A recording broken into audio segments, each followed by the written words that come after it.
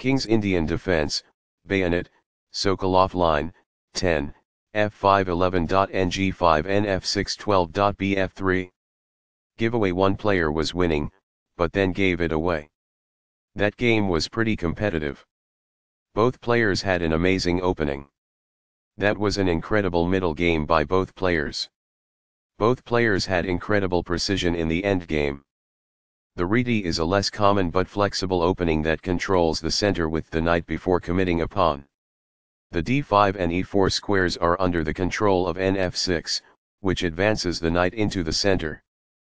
c4 has control over the crucial d5 square. The bishop is prepared to grow into a functional square. The d5 and e4 squares are under the control of nc3, which advances the knight into the center. Fianchetto move bg7 places the bishop on the long diagonal. The bishop will be better off as a result of this. The bishop is prepared to grow into a functional square. The bishop will be better off as a result of this. Castling gets the king to a safer square, out of the center of the board, while also developing a rook. Castling kingside tends to be safer because the king is further from the center. b2 develops the light squared bishop and prepares to castle kingside. e5 takes space in the center and immediately attacks the d4 pawn. Castling gets the king out of the center and activates the rook. nc6 develops the knight, defends the e5 pawn and attacks the d4 pawn. d5 takes space in the center, attacks the knight on c6 and controls the e6 square. ne7 retreats the knight to a square where it will help with the f7-f5 pawn push, after black moves the f6 knight. b4 takes space on the queen side and controls the c5 square.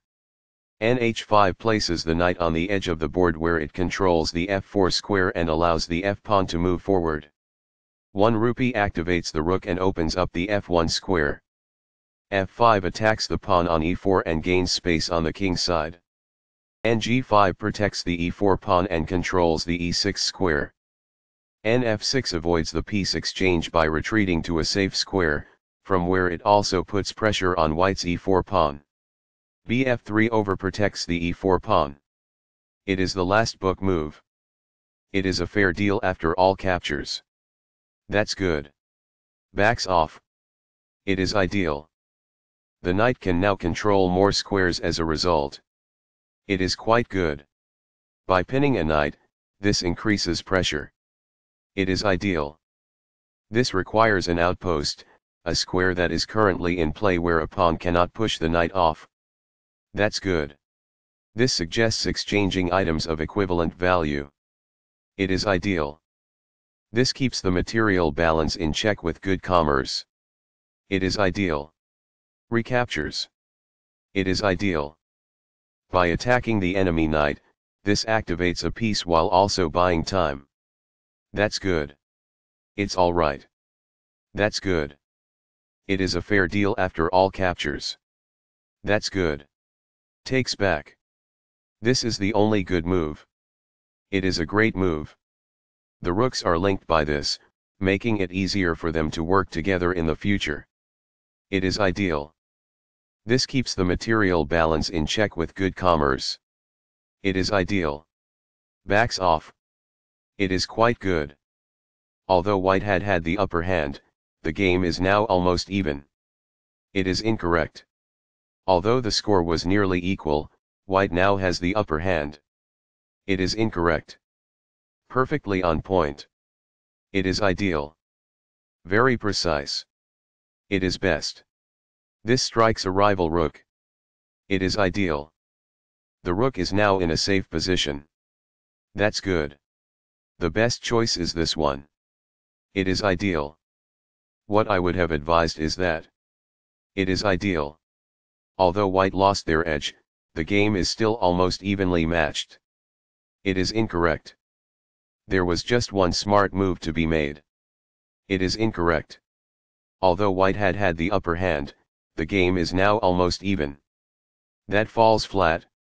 The queen is therefore moved to safety. This poses a fork piece threat. It is ideal. This protects the attacked pawn. This stops the opponent from being able to fork pieces. It is best. This is the only good move. It is a great move. That's a decent move. That's good. Perfectly on point. It is ideal. Recaptures. It is ideal. This is the only move that works. It is a great move. Backs off. It is ideal. That was a great move and very hard to find. This is the only good move. It is brilliant. Recaptures. This threatens to create a passed pawn. This is the start of the endgame and white is equal.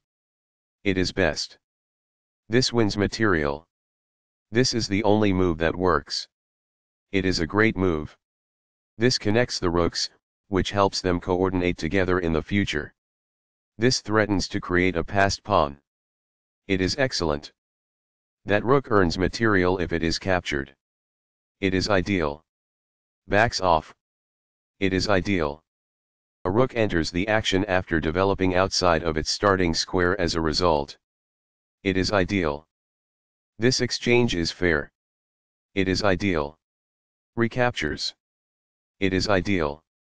It is a fair deal after all captures. It is quite good. This turns the pawn into a passed pawn, which means no other pawn may oppose it as it advances. It is ideal. Placing a rook behind an opponent's passed pawn can inhibit the pawn's ability to promote. It is best. Giveaway one player was winning, but then gave it away. That game was pretty competitive. Both players had an amazing opening. That was an incredible middle game by both players. Both players had incredible precision in the end game.